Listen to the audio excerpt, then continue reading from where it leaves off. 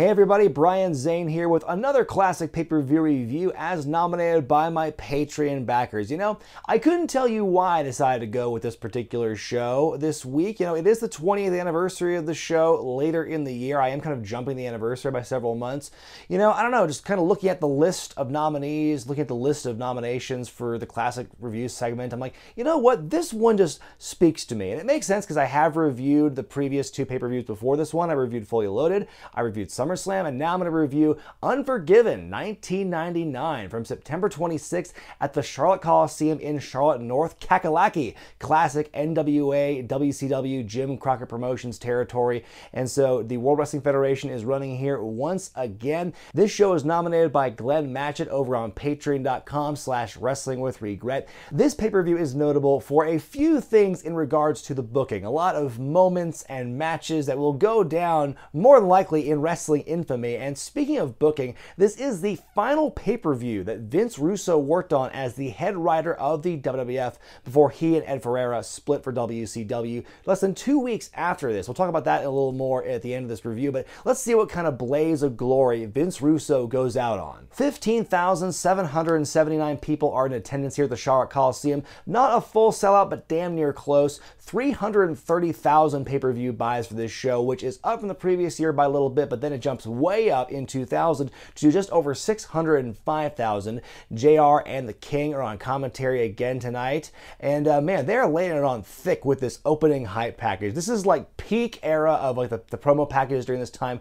We're like bordering on like the biblical references and like the apocalyptic stuff. Laying it on super thick here. A warrior must be sworn into a battle without mercy, fueled by the pursuit of the coveted grail. Have mercy on our souls.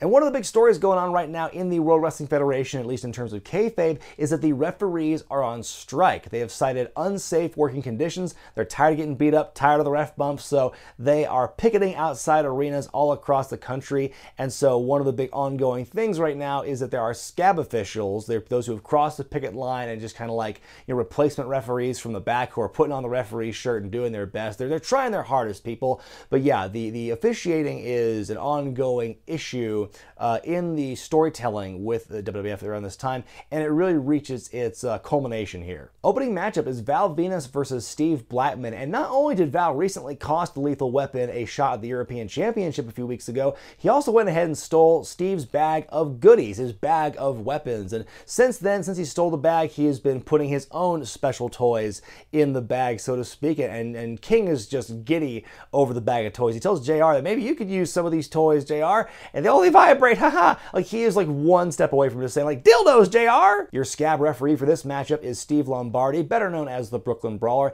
Action kicks off quickly. Blackman works on Val's junk early on pretty frequently. It's kind of like his weak point. You know, in video games, there's the flashing red part of the body that you work on. That's the weak spot. I'm pretty sure that's Val Venis' weak spot here. They brawl on the outside. Blackman keeps working over Val. Valboski makes his comeback, the knees into the Russian leg sweep. I always found that sequence, the two knees off the ropes into the Russian leg sweep, was really kind of cool sequence for me. I actually used that once or twice in training when I wrestled, but never actually pulled that off in an actual match. Blackman with a spine buster into a bridging pin. Not sure if Val really kicks out of it. He does get his arms up though. Val hits a Bulldog, a DDT, and the money shot for the win. It's a pretty vanilla match, all told. I give it 1 star out of 4. You know, it's a competent match. It's a nothing is botched, but kind of boring, and it's not the best match you would have for like opening a pay-per-view. After the match, Val reaches into the weapons bag, grabs a kendo stick. Blackman fights back and clocks him with the stick right dead center. Val's knocked out and the EMTs make their way to the ring.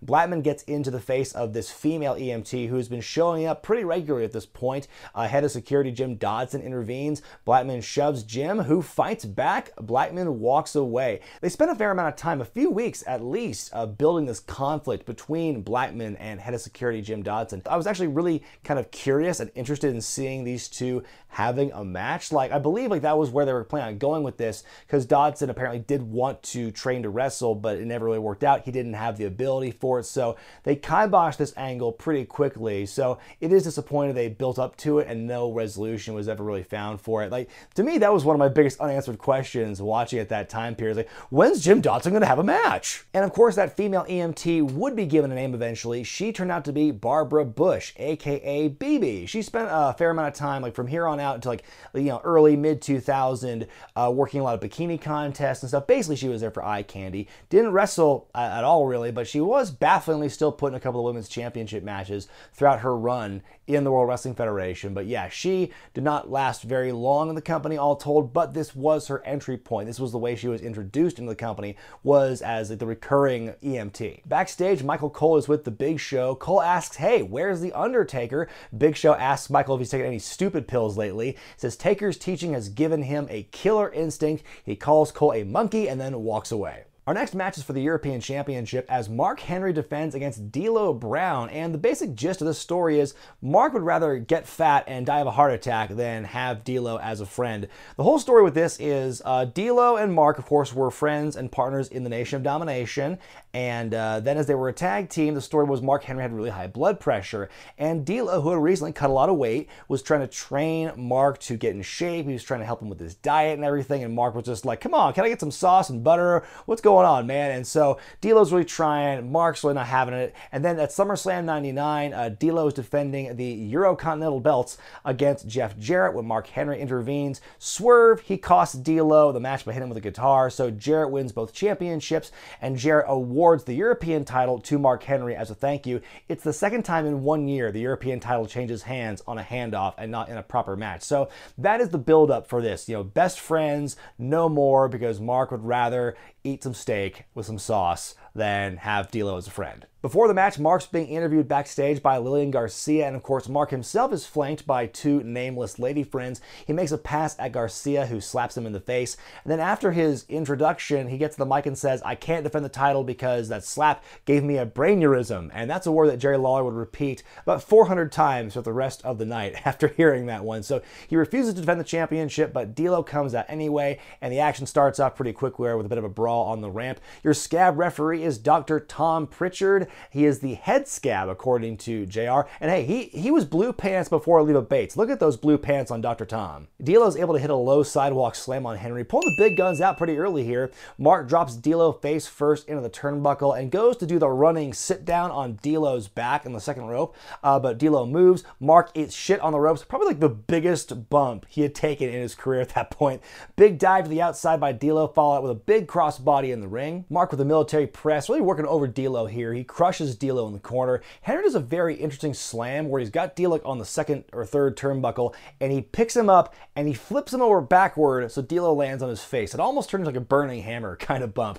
D'Lo with a Hurricane Rana out of nowhere, and he almost spikes Mark in the process, but he gets this big comeback. Henry with the corner punches, he mocks D'Lo's taunt, but then D'Lo catches him and hits him with a powerbomb actually, followed by the lowdown. It's a little short but still connects. D'Lo wins and regains the European Championship, and the crowd loves it.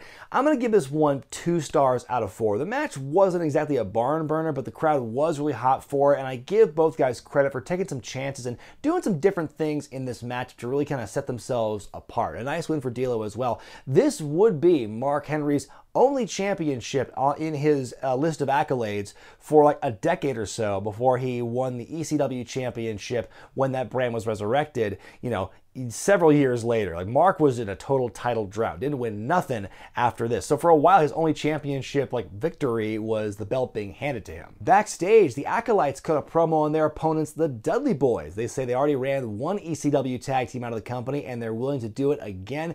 As their promo's wrapping up, you hear this scuffle in the background. It goes over to the entryway of the locker room, and there's a bunch of wrestlers like beating up this one dude, and it's Chaz, former Headbanger Mosh. Because the whole thing right now is Chaz is being ostracized because he is being accused of beating up his girlfriend, Mariana. let's back up. The Headbangers had been split up. Thrasher was hurt, and so they were trying to test the waters with Mosh in a singles run. So they gave him this beaver cleavage gimmick, really cheesy, and they ran all these vignettes about it, and they were implying that it was kind of an incestual thing, an incestuous gimmick with beaver cleavage and his hot mom, essentially.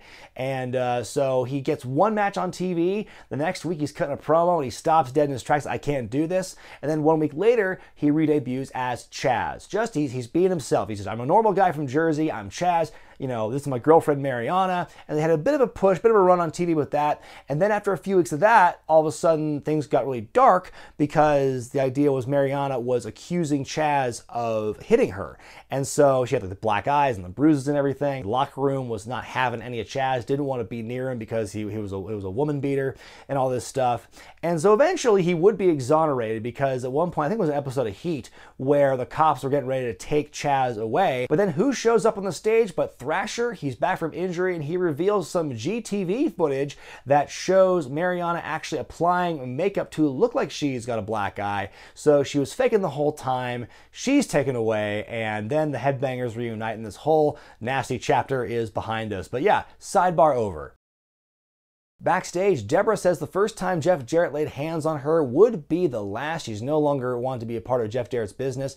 Jarrett storms in, tells Deborah to stay out of his business. All right, she was already doing that, and takes Miss Kitty with him. Jeff Jarrett defends the Intercontinental Championship against the ninth wonder of the world, Chyna. Chyna became the #1 contender by signing her name on an open challenge contract on Jarrett's locker room door. And the whole thing was she and Billy Gunn were looking at the contract, and Billy's like, I gotta find a pen. He walks off, Chyna signs her own name, very crafty. Those two actually have a match to determine who the actual #1 contender will be, and Chyna beats him, so now she is for sure fighting Jarrett. And meanwhile, Jarrett's become a big male chauvinist character, like attacking women and saying all women should be barefoot and pregnant, not wrestling, and certainly not wrestling men.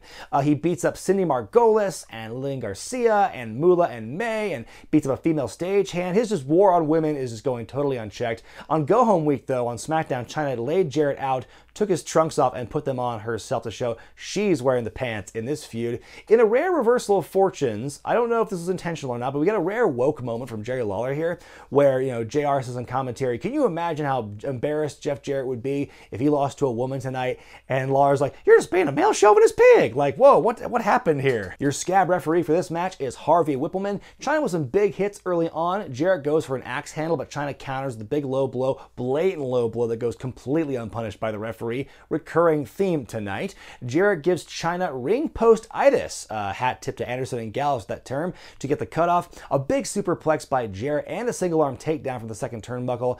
You see Fabulous Moolah and Mae Young are ringside for this match as well. Chyna drops Jarrett off her shoulders, but we get a kick out. Jarrett with a sleeper. Chyna fights out and hits a suplex, followed by a power slam and a power bomb. Jarrett returns the favor with one of his own. Jarrett goes to the figure 4, but Chyna kicks him out of the ring. Chyna hits Jarrett with a chair multiple times. Harvey still does nothing.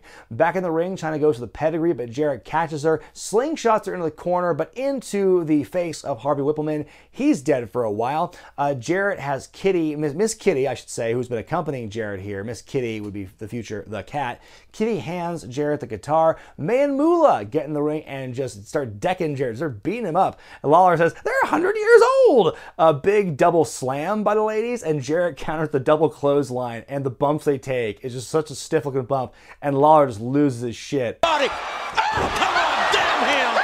Oh man, that's pathetic. That's not funny. He shit cans the old ladies. Deborah arrives as she shoves Miss Kitty down at ringside. As Jarrett goes to the figure 4, Deborah El Kabongs Jarrett. Chyna makes the cover. Harvey finally gets up, counts the 3, and Chyna wins the match. So you think she's the first woman to become the Intercontinental Champion. Harvey's about to hand the belt to Chyna, but Dr. Tom Pritchard runs in, intercepts the belt. He shows the replay that shows Deborah getting involved. So we get a bit of a dusty finish here where Tom reverses the decision, and so Jarrett Jarrett wins by disqualification and he retains the belt. Chyna beats the hell out of Dr. Tom for good measure. I'm going to give this match 2.5 stars out of 4. It had a lot of exciting moments. I think it was easily the match of the night up to this point and one of the more entertaining ones of the whole show. Chyna was, a very limited performer at this point, but Jarrett did get a lot of good stuff out of her in this match. This was like a typical like Vince Russo style booking where it's like all this shit gets thrown in at the last minute for the finish. Like you've got, Deborah, you got Moolah and May, you've got guitars involved, you have like a referee bump, you've got a reverse decision. There was a lot of stuff going on here, but it told a really good story and it set up nicely for their rematch the following month at Judgment Day, the Good Housekeeping match. Up next, the Dudley Boyz take on the Acolytes. Bubba and Devon made their debut in the company 1 month prior, straight from ECW. This is their first real big test. Bradshaw and Farouk are kind of the gatekeepers for the Dudleys, so to speak. They beat the hell out of Public Enemy earlier in the year and sent them packing, and so the Dudleys came in with a bit of like a reputation they didn't really deserve because, by guilt by association, essentially, because, the Public Enemy had bad attitudes, we ran them out. Are the Dudley Boyz going to be the same way? So the Dudleys, I think, were really walking on eggshells early on to make sure not to offend anybody, and they were being put up against, these kind of, like I said, the gatekeepers of the World Wrestling Federation, Bradshaw and Farouk, two guys who could stiff the hell out of you if they wanted to, and they really wanted to here. Early in the Dudley Boyz run in the company, Bubba was still doing a stuttering gimmick that he was kind of carried over from their ECW days. It didn't last very long, though. Your referee for this matchup is Jimmy Corderas. He's a referee who actually crossed the picket line. Bubba's hit with the flapjack early on, followed by a huge big boot from Bradshaw. Bubba recovers, hits a senton off the second rope. Bradshaw with a second rope superplex. So the two tumble to the outside later on. Jerry is just like, every once in a while, he keeps recalling what happened to Fabulous Moolah and Mae Young in the last match, and he just keeps losing his composure. Bubba and Devon hit a double neckbreaker. Jim Ross calls it the 3D. It is not. Powerbomb into a diving headbutt. Bradshaw somehow kicks out. Bradshaw deadlifts Devon off the top turnbuckle with a big back suplex. Just deadlifts him. We get an awkward 2 count. Suddenly Stevie Richards comes in dressed as an acolyte, complete with not like the weird, mysterious runes or symbols on their chest. He had the UPN logo on his chest, which I thought was pretty hilarious. He does a Stevie kick to Devon, he gets pinned, and the Acolytes win the match. This, of course, was during the brief run Stevie was kind of like, when he first came into the company, his whole shtick was he was copying other wrestlers' gimmicks to try and fit in or get along. I'm trying to remember who else he parodied. I think he might have parodied Chris Jericho once. I know he parodied Dude Love on one occasion, but I can't think of other people besides Dude Love and the Acolytes that he was directly ripping off at this point. But after the match, the Acolytes beat the hell out of Stevie and they kind of shake his dead hand as kind of a thank you for his help. I give this one 1.5 stars. To be honest, I was really hoping for more of what you would call a slobber knocker here. I wanted to see more, bombs being thrown here. We saw a little bit of that, but I think that we would get that later in their program with each other, and that at that point the Dudleys, I think, would have definitely passed their test, earned their stripes, what have you. So we get some of that here, but because when I saw this match on paper, I'm like, oh goody, I really want to see this match because I want to see how the Dudleys react and everything. But it was actually surprisingly tame. The Dudleys would just do fine for themselves though after passing the test in the World Wrestling Federation. We then go right into the next matchup as Ivory defends the Women's Championship against Luna Vachon in a hardcore match. This entirety of this match takes place backstage. It begins when Ivory gets the jump on Luna from behind, and these two are just kind of hitting each other with everything that's not nailed down, throwing things at each other throughout the whole thing. It's just a big, ugly brawl, essentially. At one point, Luna gets Ivory in this room with a copy machine, and she slams her face into the copy. She's just trying to push the button to get it to go, but Luna, you gotta warm that machine up for at least a minute or two before it starts firing up. Also, JR with a very timely SNL reference. Oh, Luna's making copies! Making copies! At one point, the cameraman even gets taken down. Ivory tries to pin Luna, but it's too bad her shoulders aren't down. Luna climbs a forklift and dives onto Ivory atop some boxes. We get a 2 count. They make their way to Tori, who's the last person Ivory fought in a hardcore match. She runs in to try and attack Ivory, but it backfires. Ivory decks Luna with a pull, pins and retains the title there. I'm gonna give it a 0.5 star. Like I said, not much this match, just a big ugly brawl. It's there wasn't much to this matchup. The copy machine machine spot was funny. Besides that, not much else to it. Then right as that match is over, we get a backstage interview with Moolah and May talking about what happened with Jeff Jarrett. Ivory storms in and rubs her victory in Moolah's face, and then the two of them beat up Ivory. And this would actually carry over into the following pay-per-view, No Mercy, in October, when Ivory would defend the championship against Moolah, and Moolah would win. She would actually hold the belt for about 8 days before going back to Ivory. But what do you do when you're Billy Gunn and your big singles push as King of the Ring falls flat in its ass? Well, you get back together with Road Dogg, of course. The previous week, actually the go-home SmackDown before this pay-per-view, Billy Gunn reunited with the Road Dogg, who he himself just came back onto TV after taking several weeks off to sell an injury from his match with Chris Jericho about 5 weeks beforehand. So they reunited, they fought Rock and Sock Connection for the Tag Team Championships, and they won. So one match back together, and they are Tag Team Champions once again. Hard reset on the Outlaws because, you know, they both had singles runs and it ended right here. And tonight the Outlaws defend those titles against Edge and Christian, who became #1 contenders earlier in the month after beating the Acolytes. Billy just bumping his ass off for Edge in the beginning here. Lots of back and forth. Edge and Christian start working over the Road Dogg. Road Dogg gets out of the chin lock, and we see a big double cross body between he and Christian. It looks like a real hard impact there. Good work by Edge and Christian to keep Road Dogg in the ring. Road Dogg with a glimmer of hope after hitting a double DDT off the ropes. There's a hot tag, guns a big house of fire. Edge hits Road Dogg with a spear, and then suddenly Gangrel and Matt Hardy yank Christian out of the ring. Jeff Hardy with a top rope drop kick to Edge while the referee is distracted. Big famous there to Edge. The Outlaws retain, and the New Brood strikes again. We'll be seeing the New Brood, the Hardy Boys, versus Edge and Christian, the original Brood, in that tag team ladder match next month at No Mercy, and the rest for them is history. I give it 2 stars out of 4 this match. Not a whole lot of heat to this match because this was made official like on the episode of Heat right before the pay-per-view, and it's also odd because it's basically face versus face because Edge and Christian weren't heels yet, and the Outlaws, having just reunited, were a babyface team. But you know, the match was well done, but nothing particularly special, and it's now 4 straight matches with outside interference involved in the finish. That's kind of a Russo trademark. Backstage, the British Bulldog and Triple H are questioned about their new relationship. Triple H says he's going to do his job, Bulldog's going to do his. At the end of the night, Triple H is walking out the new WWF champion. Elsewhere backstage, Michael Cole interviews the Big Boss Man. Does he regret what he did to Pepper? Not a damn bit. This is going to be a night that no one's going to forget. This night's going to be a night nobody's going to forget, especially Al Snow. And finally backstage, Al Snow's being interviewed. He says, for the memory of Pepper, Al's going to beat Big Boss Man's fat donut-eating ass. I wonder if Boss Man's eating those ham steak donuts. And now it's time for the match you've probably all been waiting for here. It's the Kennel from Hell match for the Hardcore Championship as Al Snow defends against the Big Boss Man. It's the chalupa of wrestling matches. It's a crunchy blue cage wrapped in a flowery Hell in a Cell, and it's all held together by some refried Rottweiler. I'm starting to lose the analogy here, and I'm getting hungry. Last time we saw these guys, it was in my Fully Loaded and SummerSlam 99 reviews. This whole match came about when Boss Man kidnapped Al Snow's pet chihuahua Pepper, cooked him up, and fed him to an unwitting Al Snow in Boss Man's hotel room. And so now this match concept was cooked up by Al himself. It's, you know, the 2 cages, the cage and the Hell in a Cell, with a pack of like bloodthirsty, vicious Rottweilers in between. They're gonna tear him limb from limb. How is anyone gonna survive this? Well, let's not get ahead of ourselves. Let's see how this plays out. Al begins right away with some nightstick shots. Out come the dogs, and oh, they look so friendly. They're just happy to be there. At this point, I was thinking, you know, Boss Man could just leave the cell right now. Like, he was on the outside. He could just left the cell while the dogs are making their way in. Like, the bell had already rung, so the match was technically already happening. One of the dogs took a piss as soon as they walk in the cell. Very good omen for what's about to happen here.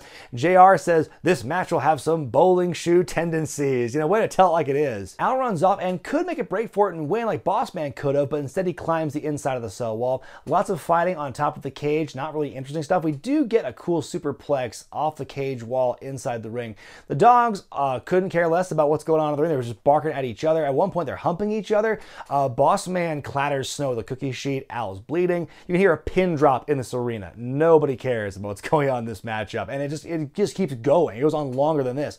Boss Man gets some pliers, tries to escape through the top of the cell, but Snow cuts him off. Boss Man grabs some powder, but Snow kicks it into his face. Al tries to stick Boss Man's hand out for the dogs to bite, but the dogs just, again, they don't care. They're barking at each other. Boss Man decks Snow right in the head with his shovel, and he handcuffs Snow to the turnbuckle, and Al's trapped for all all of like 30 seconds. Al's able to break out of the handcuffs and he frees himself. Bossman's shaking off the top of the cage and gets crushed on the top rope.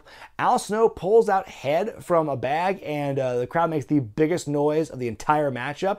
Down goes Bossman. Bossman makes his way up the roof, but Al manages to slip out of the cell door and wins. Thank God this match is over. JR with a great call saying, "We have just seen the first and maybe the last Kennel from Hell match." No maybes about it, Jim. That match ain't coming back anytime soon. Bossman like flees for his life, but the dogs are nowhere near him. And then the dogs are running after Bossman, and like one of the trainers like trips and falls on his dog. That's pretty symbolic of the whole damn thing. This is a 0-star matchup, folks. It is just bad on every level. It is boring. It is not fun to watch. The entire crux of this angle and why this match exists in the first place are not working out because the dogs went into business for themselves. They couldn't do spots. And so there might have been a dog named Spot in that group, but they weren't actually doing any spots. It was just really poor execution. I've said this once before and I'll say it again. I like the idea of like a 2-structure match. Like they kind of got it right with the Punjabi prison, but even that's not perfect. But I like that idea of like 2 big structures you got to fight your way through. Maybe not having dogs in between, like something else, there's weapons or something. I don't know. There's got to be some way to make that concept work and have it be entertaining, but this ain't it, Chief. Backstage, Michael Cole interviews Mankind about the main event. What will Mankind do when he has to face off with his partner, The Rock? Mankind says he will lay the smackdown on The Rock's candy ass, but don't tell him he said that. In your penultimate match, Chris Jericho takes on X-Pac. This is Jericho's first pay-per-view match in the company, though he did debut before SummerSlam. He was not booked for a match at that show. He was scheduled to fight Ken Shamrock, who'd been feuding for weeks at this point, but Shamrock got an injury. He was taken off TV, and it turns out never returned. That was the end of Shamrock's time in the company, which I think is pretty disappointing. I think Shamrock was one of those, like, one of my favorite performers during the Attitude Era, so I was always kind of bummed he never got a proper send-off. So anyway, X-Pac is Shamrock's replacement, and in a way, it's a pretty big test for Jericho here because the story always goes that Sean Waltman, X-Pac, was always kind of like the litmus test. He was always kind of the measuring stick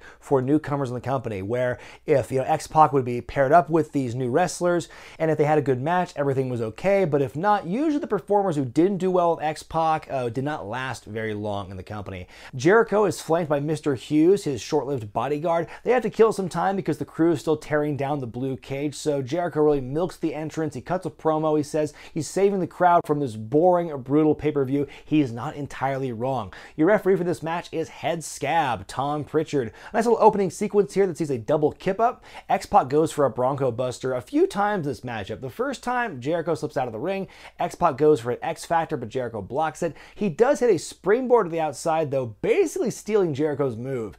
Curtis Hughes lays out X-Pac right in front of the referee, and Dr. Tom doesn't do much about it. Back in the ring, a missile dropkick by Jericho. At this point, the audience is reacting to something completely unrelated to the match itself because we hear a lot of cheering and booing that is just completely out of sync with what's going on in the ring. So it looks like it might be some kind of like fight, or who knows what's going on. The audience, it's funny because the announcers are saying, oh, I don't know why they're booing this move, or man, the crowd's really rallying behind X-Pac here, when it's like nothing to do with the match itself. So good on the announcers for trying to cover for it. X-Pac with some fire, but Jericho cuts him off with a triangle dropkick of his own. Another cheap shot by Mr. Hughes. Whatever the crowd is getting into, this match is not that, which is too bad because it's actually a good match. X-Pac goes to the ropes and takes out Hughes. Big springboard attack on Jericho, and there's a kick out. The second Bronco Buster attempt, and Jericho with the ultra low blow, and the referee still doesn't call it. X-Pac is very resilient, kicking out a lot of Jericho's offense. Jericho ends up in the Trio of Woe, and X-Pac hits an upside down Bronco Buster, which is pretty innovative.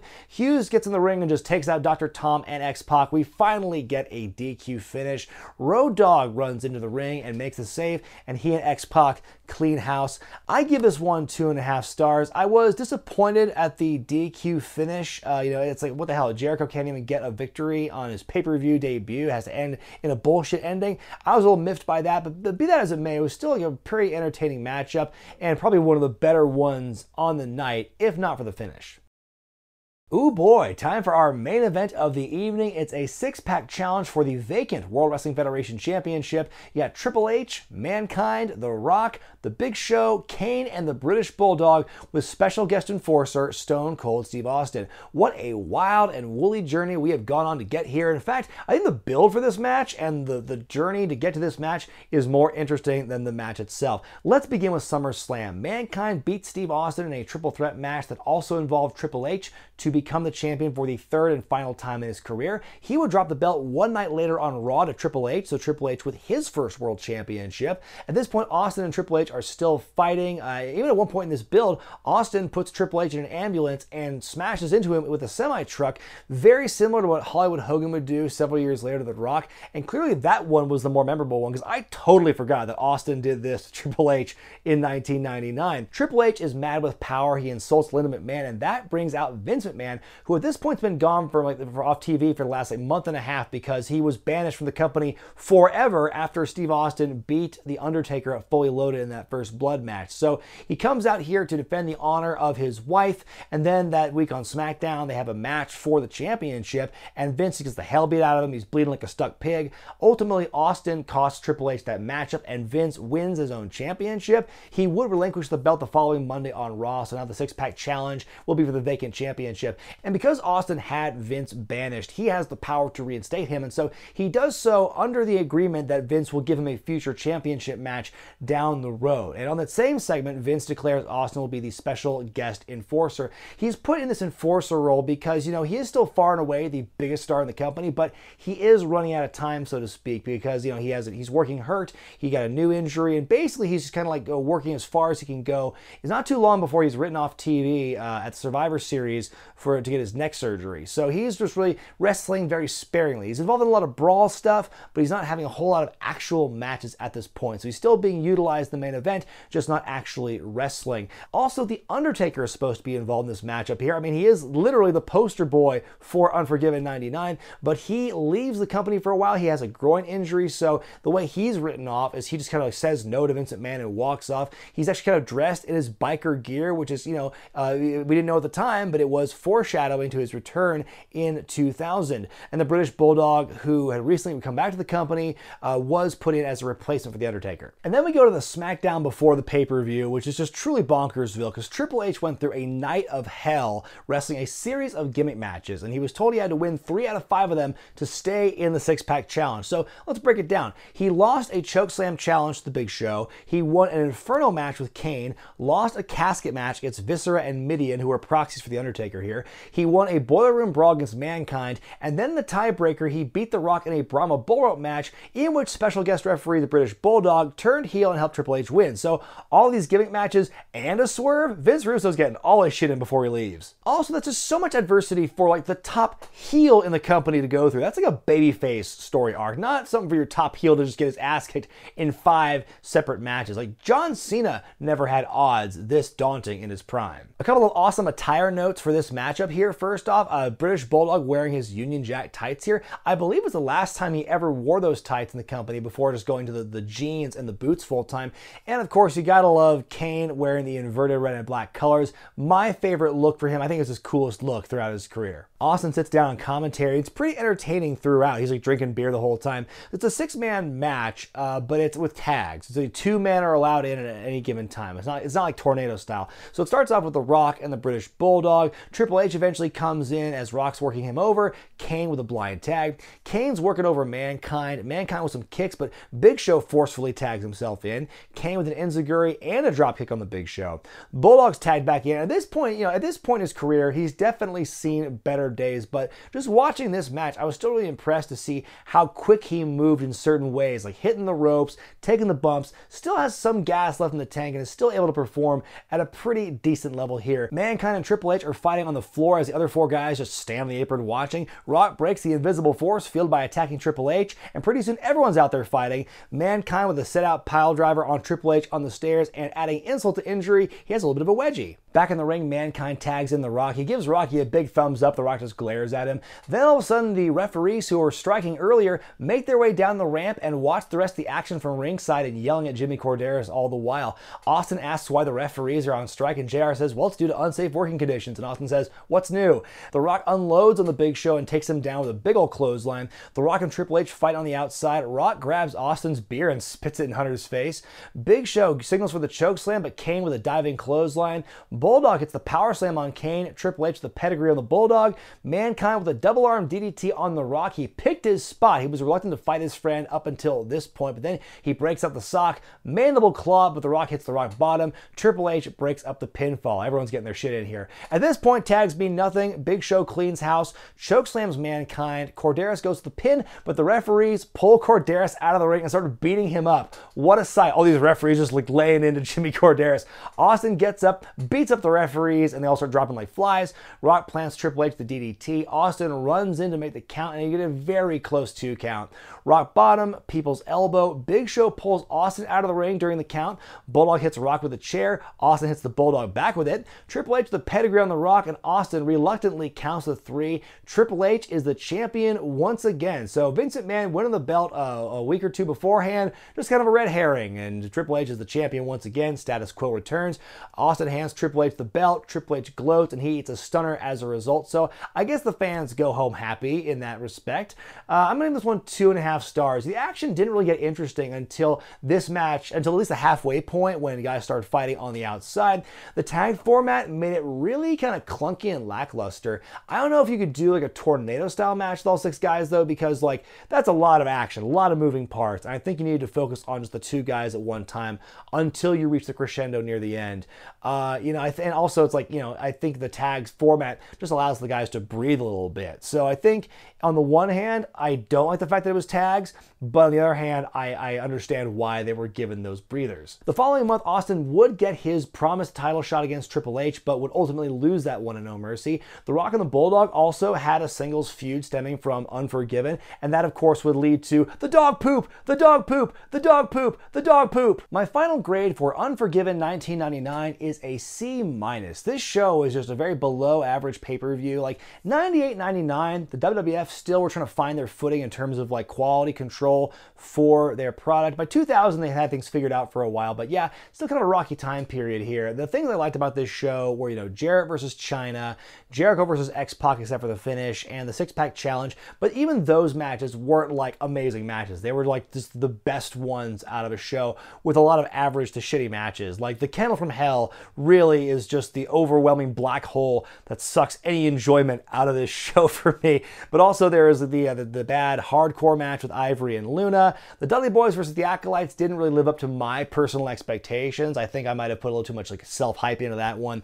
But yeah, that was the last match. That was the last show Vince Russo booked, last pay-per-view he booked at least. The story goes, he less than 2 weeks later, while the company, the bulk of the roster were in the UK touring, Vince and Ed Ferreira left the company in the night to sign with WCW. Russo never had a contract as head writer of the World Wrestling Federation. And, especially when they added SmackDown to programming, he felt like he was being overworked, underpaid, underappreciated. So I can understand why Russo did what he did to jump ship from WWF to WCW, but still kind of a shady way to go about doing it, kind of like in the cover of night when most people are kind of like out overseas touring in the UK. This show and the build for the show especially really had Russo's fingerprints all over it, but it was like, this was scatterbrained even for Russo's stuff. Like we had run-ins, we had swerves, we had chaos.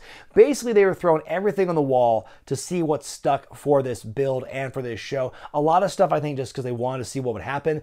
Also, there were some things that were out of their control, like the Undertaker's injury, leading to Bulldog coming in to replace him. So yeah, a lot of crazy stuff here. We got some of the good stuff with Russo as a writer, like a lot of mid-carders getting storylines, but we also got the bad stuff out of this show as well. I think that's kind of like the yin and the yang of Vince Russo. Well, I hope you enjoyed my review of Unforgiven 99. Thanks once again to Glenn for picking this show out. If you all play a role in determining which shows I review, be they good, bad, or somewhere in between, go to patreon.com/wrestlingwithregret, become a $10 backer or above, and you'll have the chance to nominate classic shows for me to review in the future. And next time, we are heading into March, WrestleMania season. The hype is there. It's palpable. You can cut it with a knife, though I don't know why you do that, because wouldn't that electrocute you? Anyway, WrestleMania 10 is next on the docket. I'm Brian Zane, and I'll see you next time.